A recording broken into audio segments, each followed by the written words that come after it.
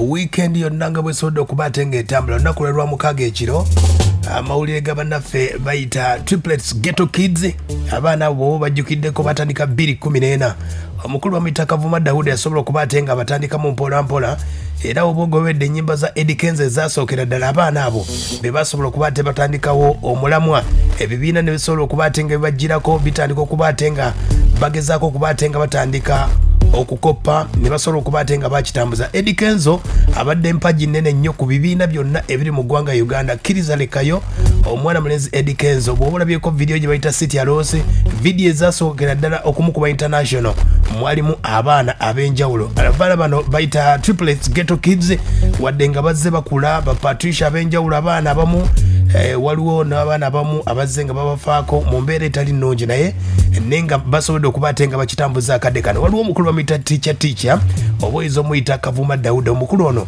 yasobola okuba ate nga aleeta omulamwa, yasobola okuba ate nga akiyiya n'agamba nti ennyimba zino ze bayimba basobola okuteekamu ati ow'enjawulo.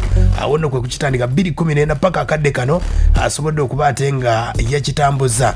Yabaddeko mu mpaka ze bayita Britain Has Got Talent. Mu byafaayo bw'oba ng'oli muyimbi, bw'oba ng'oli olina talent yonna ekitone kyonna naddala abayimbi bw'oba ng'olina kyoyolesa yemu ku gyezimu ku stages walisaanye okubeerako. Kati omukulu ono anyumiza olugendo lwenge lwasobodde okuba ate nga lutambula. Oyinza okwebuuza bangi badde beebuuza Ghetto Kids Uganda ate biki Golden Buzzer ate nno nze kankujja amagwa nkubuulire biri ebyabadde mu luzungu. Bannaffe bano eno bagiyita Britain Has Got Talent era kwabaddeko bajjaaji bano nno babeera basala mpaka gwe nga zoyinza okugamba talent search ne ziri ku mutindo gwa nsi yonna era award zino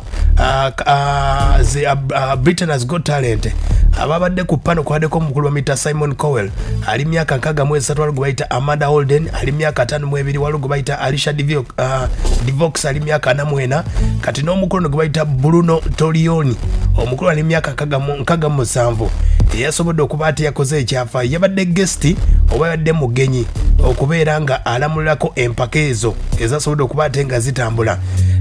Kati eno Golden Buzzer eno gye bagamba yasobodde okuba ate nga bangi bagyebuuza Golden nkutegeezeza nti abaana bano bakoze ekyafaayo ekitabangawo. Kati basinye era omulamuzi oyo gwe bayita Bruno Torioni omusajja mu Italy wakati mu mazina nga bazina abaana bano yasobodde okuba ate nga bawunze olwa dance moves zaabwe ze bakoze naye nga mu kusookera ddala performance yabadde ya ssaawa yabadde ya ddakiika 9.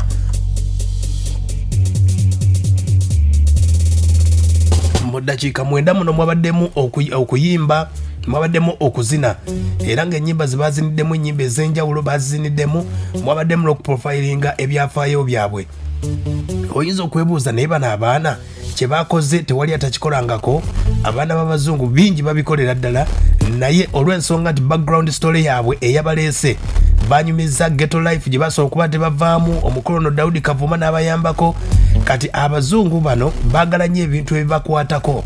Omwana talinaako bintu biyinza okuba ate nga bimuyamba okuzina zi dance studios z'enjawulo tebazituukako. Kati ne beewuunya ekintu kino bakikola batya. Kati munnange bano abaana balenza aba Ghetto Kids abaana bano abato be basobodde okuba ate nga omukulu ono gwe bayita Bruno yasobodde okuba ate nga yanyize gye bayita Golden Buzzer. Tugeze bwebaba tugeze baperform oba abayimbi tugeze ng'olina kyoyolesa. Kati eno Golden Buzzer bw'aba ginyizeeko kibeera kitegeeza nti gwe osenvudde okudda ku mutendero oguddako okugenda okubeera live. Nkujjukizaako nti eno Britain Has Got Talent empaka zino zibeera recorded era bagamba nti omwaka ogwedde bagendayo ne barekodinga bye balaze ku lunaku olw'omukaaga olw'ensonga nti amateeka gabeera mangi nnyo babategeeza temulina kye mulina kwogera ku talent zino empaka zebayita Britain Has Got Talent oba okugenda ku interview ez'enjawulo balina okubikuuma nga byamapaka bwe basobodde okuba ate nga bakiraga. Omukulu no gwe bayita Bruno yabadde ejjaaji waabwe yasobodde okuba teyanyize gye bayita Golden Buzzer. Ndowooza gikutegeezezza Golden Buzzer libeera peesa eriraga nti abadde aperforminga oba dansa weeyongeddeko bagenda kulaba mu live performance olw'ensonga nti zino ezisooka zibeera pre-recorded. Okitegedde era ono jjajja yasobodde okuba teyakwatiddwako nnyo olw'ensonga nti yasobodde okuba ate nga agenda ne ku backstage yaabwe n'asobola okuba ate nga ababuuza mwakitandika mutya n'ababuulira embeera yonna n'abagamba mbeetaaga mu Hollywood sobole okuba ate nga kitambula.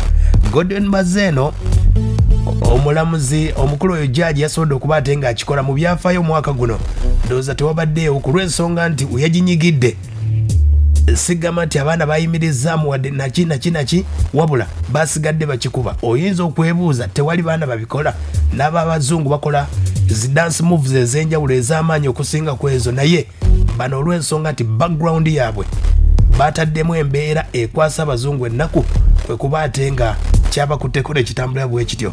Naye ng'omukulu Eddy Samusuza ayambyeko ebibiina bingi nnyo byosobodde okuba ate nga owulyako Tripplets Ghetto Kids. Waliwo n'omuyimbi waliwo rap eyabaddemu mu weekend bamuyita 69 rap ava mu America. 69 naye yasobodde okuba ate meetings abaana babayita Hyper Kids. Hyper Kids asobola okuba ate babadde ku ssente omukulu nalabyeko nga yemulugunya yabadde ajja mu Uganda eno, naye waliwo kamera tiimu ye emuyambako ku kamera tebasobodde kuba ate nga bajja naye olw'ensonga nti babadde bawawanvu yamu ye ne bamuwa visa ye n'asobola okuba ate nga yazze, naye nga video yagikwasizza ssimu n'abaana be bayita Hyper Kids Uganda. Omukulu we gwe bayita 69 bw'oba omugobeddeko barapa abo omu ku basajja ab'amaanyi namalabyeko. Waliwo omwezi gwali entandika y'omwezi guno ogwokuna yali Cuba, yasaba abantu e Cuba ng'ayina famire gy'ayagala okutuukirira mu nnaku 2 bamukyazeeko abawe $5,000. Omukulu ono yabaddeeko ne mu ggwanga Uganda abaana bawadde ssente ez'enjawulo. Ekibiina ekyo bayita Ghetto Kids Uganda, Hyper Kids Uganda be basobodde okuba ate nga z'ensonga ezo zobadde weebuuza nti Golden Buzzer bye biki? Golden Buzzer y'ensonga eyo. Endabyeko n'abaana bano waliwo omukolo waliwo bagita African Music Arts and Food Festival egenda kubeera mu Lusaka, Zambia. Babawadde performance bagenda kuba ate nga baperforminga 25 ogwokutaano paka 27 paka nga 27 May. Baliko ne mu FIFA World Cup. Kati nno yenjawulo eyo yensonga eyo omukisa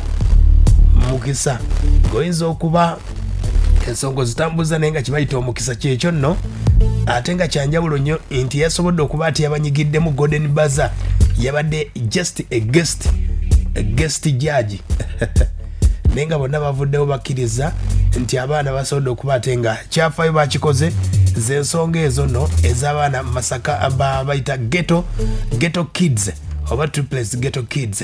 How are you guys? Hi Simon. How are you doing? We are good. We are so excited. Yes! So, tell everybody where you're from and what brings you to Britain's Got Talent today. Okay. We are from Uganda, Kampala, Africa. So we are going to dance for you guys and for you judges. Yes! Oh, thank you. And have you brought anyone with you? Mr. Kavma Dauda. Is he there? Yes. Can you say hi? Can we say hi? Yeah, go on, please do. Hi.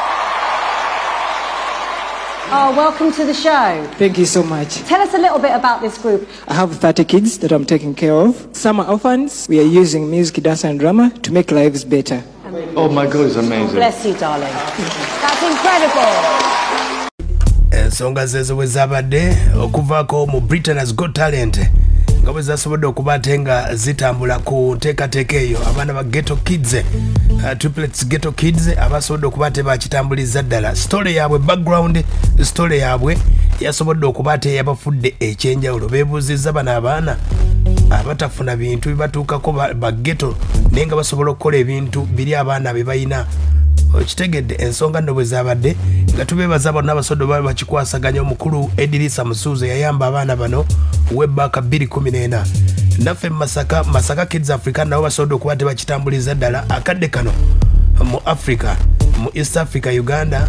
Bw'oba okebedde ku YouTube abasinga, ku Facebook, Instagram, Twitter, omukulu manager Spark nawe bali kuba ate nga okitambuza abaana basobodde okuba ate nga bakitambuliza ddala.